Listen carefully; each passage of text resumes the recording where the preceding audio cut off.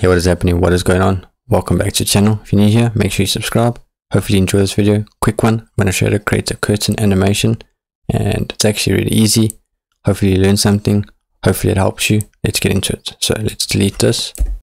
Go Shift A, Mesh, add a plane.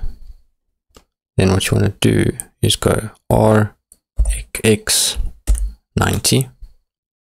And then just go S, scale it up, something like that. Okay, then what you want to do is go here and just scale it to something like that. Click tab, right click, subdivide, and give it about 40 subdivisions. And now what you want to do is select all these top things, so just go over it like this. It's perfect. And then what you want to do is click here and hit plus and hit assign. Okay, and then go add a tab and then go here, so click plus twice and then go back to tab and go S, scale these in something like that. And then what you want to do is you can go to tab, go here and go to timeline, boom, bring this up. Make sure your plane is selected. Now what you can do is just change this end to like 100, so it's not as long. And obviously if it's 250, it's going to be a lot longer. You don't want it to be so long.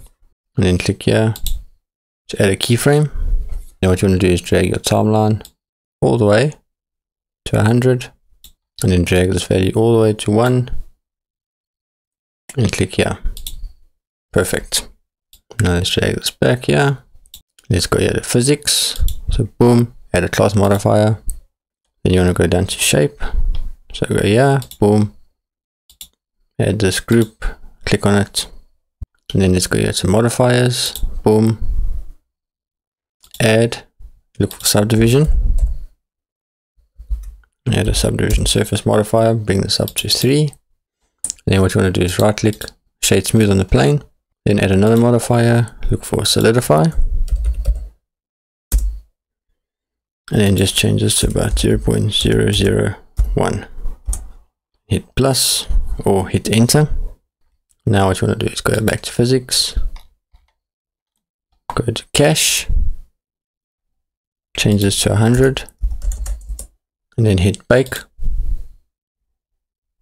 Give it a few seconds, and now check the magic happen. Look how cool that is. So if I hit the spacebar, boom,